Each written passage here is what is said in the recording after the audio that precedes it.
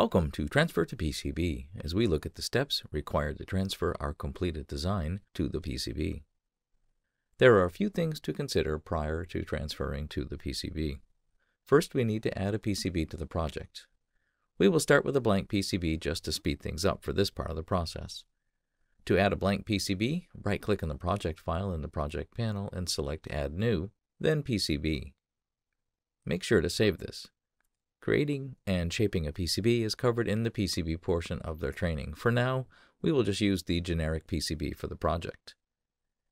Turning our attention back to the schematics, the first step for preparing the transfer of the design to the PCB is to ensure that all the components have footprints. Start by selecting a component and looking at the Properties window.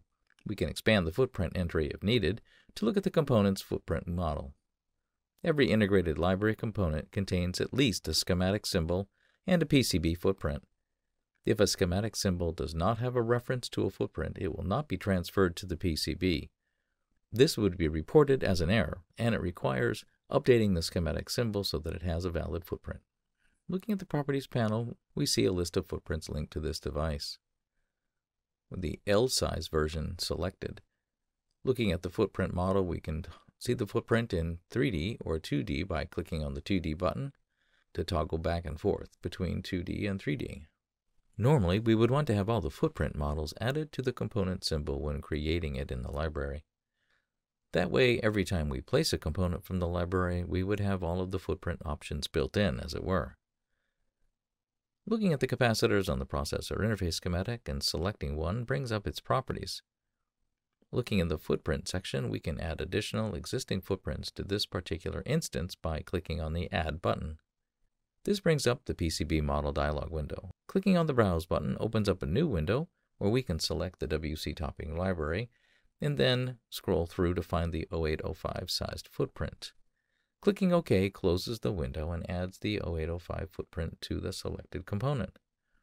Now we can pick either size. Let's switch it back to the 0603 for now. Please note, again, this only adds this additional footprint to this one instance. The better method is to have it added into the footprints built into the basic symbol library. While working on singular components is nice, there's a faster way to verify all the footprints in the design using the Footprint Manager. To access the Footprint Manager, go to Tools and then select Footprint Manager. Note if the design was not compiled in this session of Altium, it will recompile before the window opens. The Footprint Manager provides a single window for checking and verifying schematic component footprints, as well as changing them. As you can see, there is a component list showing all of the components in the design. Clicking on one of the components, in this case C1, populates the two sub-windows on the right side of the Footprint Manager window. We see the footprint named and a 2D or 3D view of the found footprint. With this particular instance, there are two options. The schematic symbol is currently going to use the 0603 sized footprint. If the component did not have any footprint reference, this would be blank. One important thing to do before releasing the design to start the PCB effort would be to ensure that all the footprints exist and they can be found in Altium. So let's select all of the components on the left-hand side from the component list by clicking on the topmost and then scrolling to the bottom of the list, holding the Shift key down and clicking on the last entry. As you can see, it populates all the footprints from those components in the right side of the window. We will now select all of the listed footprints and then hit the Validate button. Once this finishes, let's scroll down and check for missing footprints. Now when you select a component, you can see its footprint. Its current assignment is indicated by the green check, and the status of the footprint, whether it was found or not. If a component's footprint can't be found, then the transfer to the PCB will not work, and in fact will probably generate a lot of errors. Selecting a number of capacitors in the listing with the same footprint, you'll notice in the middle window on the right side a series of buttons. These include Menu, Add, Remove, Edit, and the Validate button, which we'd already used. Clicking on Add from the drop-down menu, we can now edit the group of components, adding a footprint to all of them simultaneously. Here we will navigate to and add the 0805 footprint to all three of the selected capacitors at one time. Now at this point we could change the currently active footprint from the 0603 size to the 0805 size by right-clicking on the footprint and using the pull-down menu option Set as Current.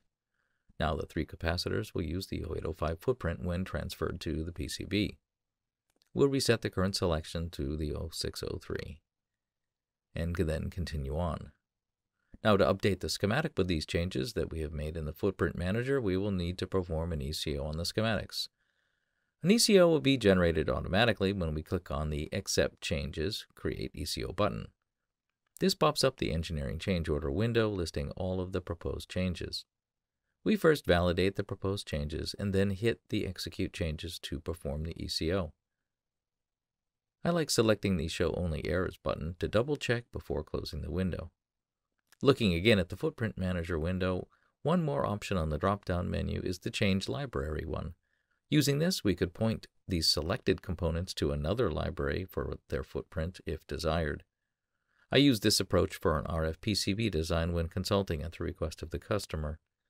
They had created custom footprints that had been tuned for solder mask and pad dimensions.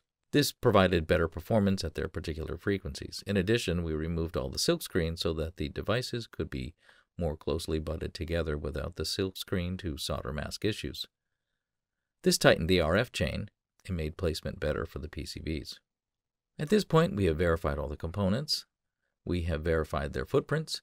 With the project compiled and free of errors, we are ready to transfer it. To transfer the design, click on the Design pull-down menu tab, then select Update PCB Document. This will generate an ECO. If you remember the Unified Data Model discussion from our earlier module, the compile caused by the Update PCB action will generate the Unified Data Model for the schematics and compare it to the PCB. Obviously, with a blank PCB, we'll see a lot of changes. Looking at the generated ECO, we should run a quick validate pass before executing the changes. Once we have validated, we can disable some of the ECOs by unchecking the enable boxes. Altium allows for this fine level of control. I've used that in the past design when I wanted to incrementally make updates to the PCB. Clicking on the Execute Changes button will transfer the design to the PCB, including footprints of the components and all of their connections with net labels. Note if a wire does not have a user-defined net label, Altium will generate one using the component's name and pin number, as we saw earlier in the net Q1_4 net name. I generally recommend checking the Show Only Errors button after running to ensure that the ECO was completed. Closing the ECO window, we see the PCB with all of its components' footprints placed off to the right of the board. At this point, PCB placement and then layout could begin. Placement and routing will be covered in a later module. Given the use of the common database in Altium, we have a seamless logical connection between the schematic components and their physical footprints. One nice feature is the ability to select components in the schematics and have them highlighted in the PCB. This works both ways and is a major help in tracking down the parts of a design or when trying to understand the interconnection of the design components. Let's split the view of the window so we can see both the PCB and a schematic. Checking to ensure that the cross-select is enabled by looking under the Tools drop-down menu. Now, let's click on a schematic component, and notice the schematic component is highlighted on the PCB. This works in both directions. Selecting a component in the PCB view will highlight the component in the schematic. One other nice feature that PCB designers can use is to select a series of components, in this case from the power supply schematics, by holding the Shift key down after the first selection in the schematic. This causes, of course, all of them to be highlighted in the PCB. At this point, we can now use the Component Placement feature from the Tools drop-down menu. This will allow us to place the selected components in the order they were selected on the schematic. Picking the Reposition Selected Components option. Now we can go ahead and place these one by one on the PCB. I took this approach for RF chains to get the order and placement directly from the schematic for starting the PCB placement. Now at this point we have successfully transferred our design to the PCB and the layout effort could begin. Before we move on in our training to the PCB side, there are a few more schematic related features to explore. So let's switch gears and go back to the schematic. In Altium, rules drive everything on the PCB. I like to say rules rule. But how can the schematic designer help the PCB effort from the schematics? Well, by providing additional information in the form of rules that transfer over to the PCB from the schematic. Do you remember the directives that we placed to address the errors when we had done the compile for the single net pins? Well, there are a few other directives that are very useful. Clicking on the Place drop-down menu and select Directives, we see a number of options. There are the generic No ERC directives, the differential pair directives, and the parameter set directive types. The differential pair directive is used to define nets that require differential routing on the PCB. To create a differential pair in the schematic, first you must have a positive and negative net name like clock_P and clock_N. Now placing the differential pair directive on each of these nets. At this point, the tool knows these nets comprise a differential pair because they both have the same base name and an _P and _N ending. This creates a differential pair class that can be used in the PCB rules. If one of the pair is not tagged with the directive, or if their base name is different, an error would be generated from the compile indicating a missing differential pair net. Hitting the Tab key before we place the differential pair directive, we can edit its properties, including giving it a name as well as adding rules in the rules selection. To illustrate adding a rule, let's employ the parameter directive, selecting it from Place, Directive. Hitting the Tab key again allows us to edit the label on the parameter directive as well as add the rule. This brings up an important concept, one that is often overlooked. The schematic should, as much as possible, be the source for design driving the PCB, not the other way around. Making changes to the logic and net connections on the PCB can cause issues and is not recommended. Always update the schematics and transfer to the PCB. This avoids documentation issues and finger pointing later on. Clicking on the Add button in the Rules section of the Properties window opens up the rule listing where we can pick the type of rule to add. Here we will add a width rule for a high current net. So every net with this directive placed on it will require the wider widths that we specify with the rule. Clicking on the width constraint and hitting OK opens up the Edit PCB Rule window for width constraints. Editing it and clicking OK adds the rule to the directive. Note, there's a lot of flexibility to rules, which we will cover in a future module. Now we can place the directive on the wider load net.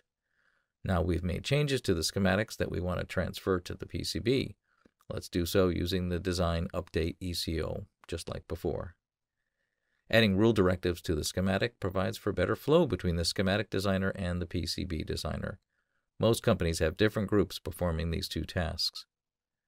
The advantage of this is that the PCB designer knows up front about differential pairs, high current nets needing increased width, or high voltage nets needing greater clearances. This again avoids the back and forth, sometimes needed in the initial transfer stage, with clear designer intents being transmitted via written rules. In the PCB, we can look at the added rules by clicking on the Design and then Rules to open up the PCB Rules and Constraints Editor window, showing the width rule for the wider load net that we added in the schematics. And here we can see the result of routing with the schematics-based rule for the wider trace width. In this module, we covered the final preparation for schematics for transferring to the PCB. We added rules to the schematic to better document the designer intent and verify that the needed footprints were available. We are now ready to move on to the PCB layout phase at this point. Please do the exercise Transfer to the PCB.